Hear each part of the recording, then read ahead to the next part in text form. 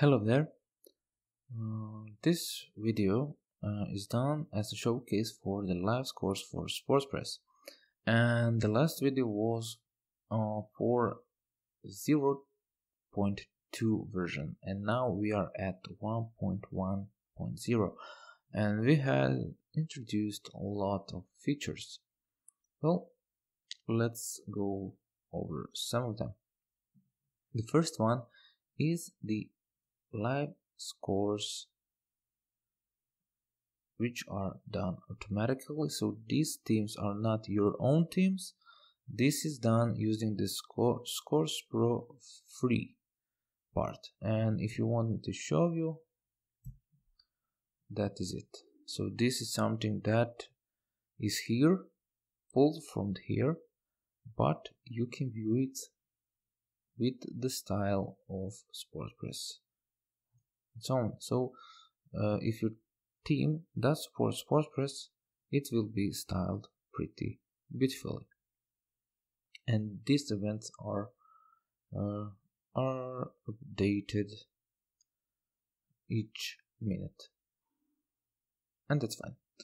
What's a new thing also is this live events widget, which wasn't before. So if we are on any page, we will see the live events, and we see that there is no data available in this table. So how do we do that? First, let me show you how to add that widget. You go here and you have this live event list, which you can include as a normal widget. You can title, you can add which calendar to select, and it should work out of itself. So I'm using the fixtures and results, and if I go to the fixtures and results, let's leave this page, we can see that everything is in here. So in this fixture we have everything. We have 16 events, and let's create another one. New live game, and let's add teams like this and like that, and publish this game. And now if I refresh it, we'll see that this game is here, but this game hasn't started yet. Okay, so let's start it live. Great. Okay, and you see this was updated. It was fast because my settings are to update every 5 seconds, but on a live site you should refrain from that and set at about 60 seconds or so. So we can also edit the score like this. So, well, not this, but this, and don't mind the outcome of it, since we, let's say like that, and you see it was updated again.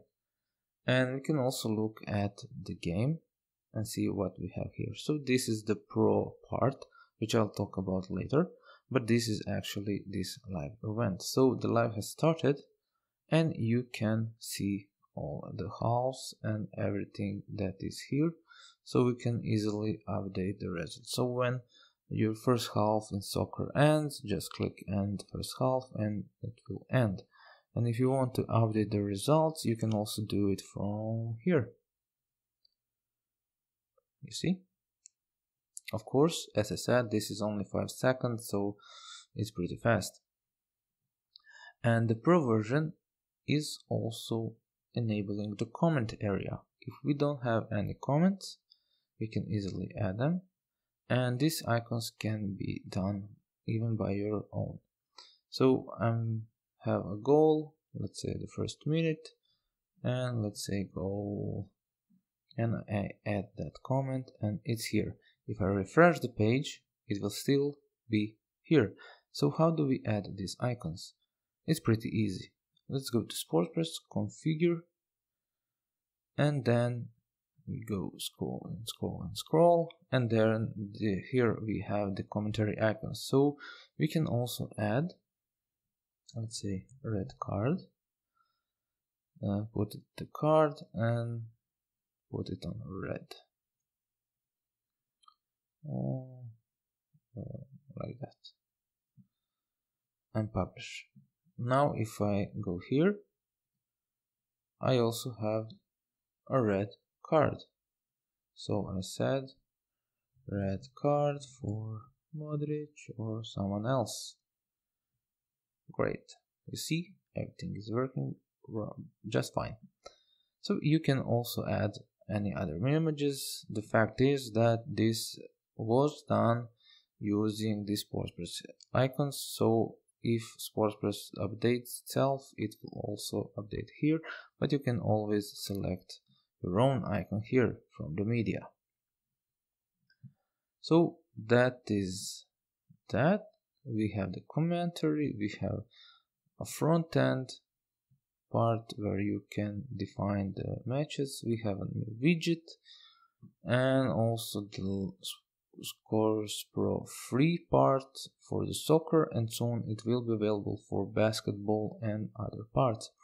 So if we also go to edit page, you can see that we are just using a simple widget like this. And to be available, this isn't activated immediately, so you need to go to integration and activate that feature. And if you want the commentary part, then you should go and upgrade just by clicking here, and when upgrading you will get the premium version of this plugin. And the last part I want to show you is the live part configuration. So this is something for soccer. So we have first half, which is long 45 minutes. It has stoppage minutes, and after it ends, it will say half time. The duration is for the second half is also 45. It has stoppage minutes, but after the end it won't show word, but since this is like that, it will show minutes. So if you are on 91, it will still say 91, and only after, if we end the match, then it will say that it's finished. If not, then it means probably that we are going to the extra half. So when we start that, it will go here, here, here, and the pause periods are something that is done where the minutes aren't working actually. So let's say the penalties, well, these penalties are not the ones that are going through the first and second half, but these are the penalties that are happening after the second extra half. So the minute is stopped, and then the penalties are going on. And after we click that, and if we say that the penalties have started, then the text where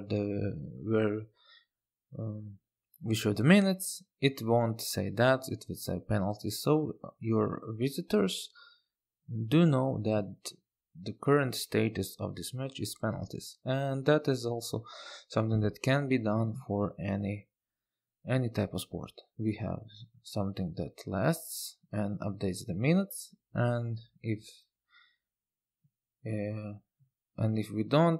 we need to have something that doesn't display minutes, then we have the pause periods. But of course, these pause periods can be something else. If we just use the statuses of a game, and there are different ones, we can set them here and start and end those statuses, and that's it. Pretty simple. And if you have any questions, you can contact me through the support forum of this plugin. Thank you for watching, and bye.